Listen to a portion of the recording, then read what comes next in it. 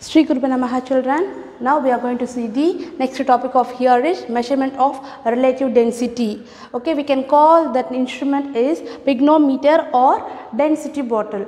Normally relative density to find out by according to the formula we have to know what is the mass of a substance, what is the mass of another substance, and we have to compare with the volume of it. So mass by volume, it will give you what is the density of substance. So we have to find through this process, but using this instrument pygnometer, it will give you the it will make you the function easily and will give you the reading exactly. So now we'll see how this pygnometer is made of. Okay, actually we can call it as a density bottle also. This pygnometer made with the bottle like this structure.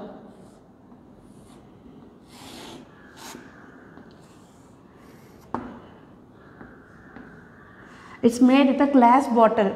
So it now I'm just take the volume of this is 25 ml of okay.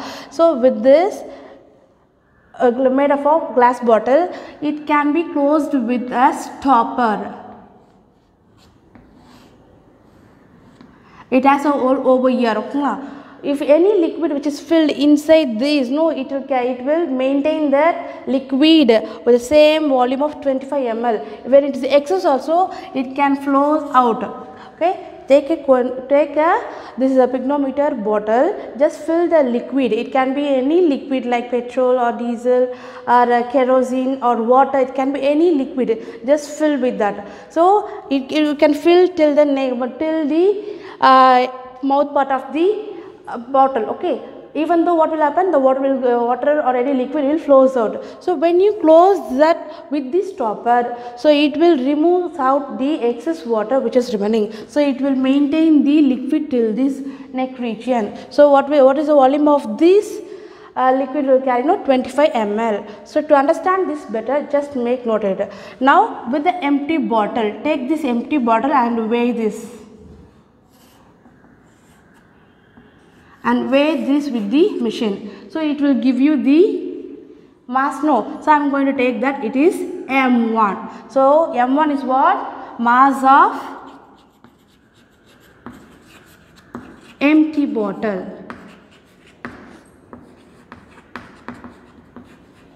This is M1. Okay, just I am taking this here as a 10 gram.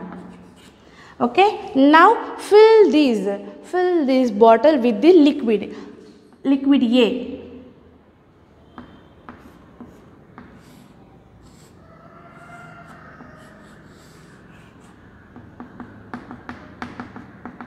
This is filled with now liquid A. So it will give you the another mass. Okay, so I will take that as a M2. So what is M2? M1 is mass of empty bottle. M2 is what? Mass of liquid A with bottle. This is M2. So according to me, I will take here as a 30 gram. Okay. Now this is comparison between two liquids. No. Again remove the liquid. Again fill it with the liquid B. Wait again. This is liquid B. So when I take a weight, it will give you the mass of M3. Okay, first M1 is empty bottle, M2 is the mass of a liquid with a bottle. Okay, and M3 is mass of a liquid B with a bottle. So like this, we have to separate and write this mass of liquid B with the bottle. So this is M3. So liquid B can be at 50 grams. Okay, so this is how we have to take. Now this is helpful to know the mass of a liquid. No, so I need to know only the mass of a liquid A and mass of a liquid B. So how do we can take mass of liquid A can get liquid A. So to get only liquid A, I have to do minus of bottle value, isn't it? So when how do we can write M2 minus M1? So which means it will give 30 minus 10, it will give 20 gram. So this is the mass of liquid A. Then what is the mass of liquid B?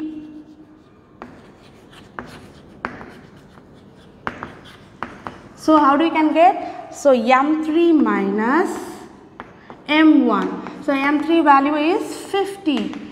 Then M1 is 10. So it will give you 40 gram. So this is how we can find what is the mass of liquid A and what is the mass of liquid B. So mass, relative density means mass by volume. We got the value of mass. But what is the volume of this bottle is?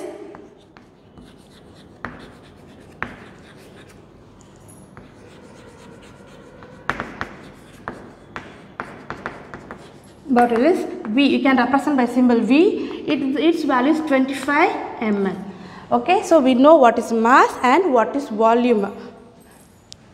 Density equal to mass of liquid A by volume. Okay, volume is common in both the case of mass A and mass B. Okay, next is mass of liquid B by volume of a bottle.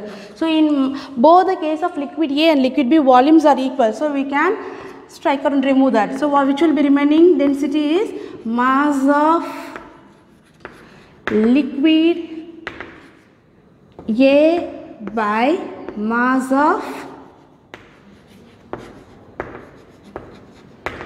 liquid B. So if you apply and mass of liquid A and liquid B, you will get the sum value. Here grams no. So gram is cancelled. Here relative density do not have a unit. So it is no unit. This is how with the help of this pygnometer we can find the relative density of an substance.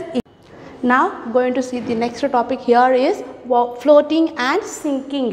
When the object will float in the surface of the water, when the object will get sink into the water, no, all the because of the density. Okay, by comparing the density of any substance, any object, density of an object, it will compare. Okay, density of an object will compare with the density of liquid. Okay, this is how density of an object, by comparing with the density of a liquid, we can find whether the object will float or sink. How do we can know? When the density of an object is less than the liquid, means it will float.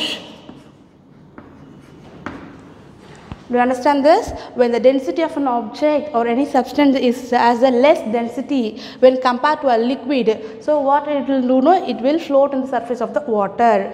Quite opposite, when the density of an object, when it is more, so what will happen? No, it will sink into the liquid.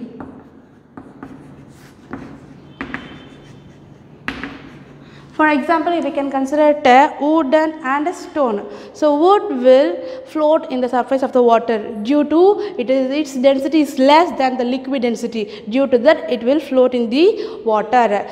When you take a stone, the density of a stone is more than the density of a liquid. Due to that, it will sink into the water. This is how the object will float and sink. Depends on the density of an object and density of an liquid. Hope you understand this very clearly. We'll see you on next class, children. To receive our online lessons, please press the subscribe button and you will receive the latest updates. Thank you.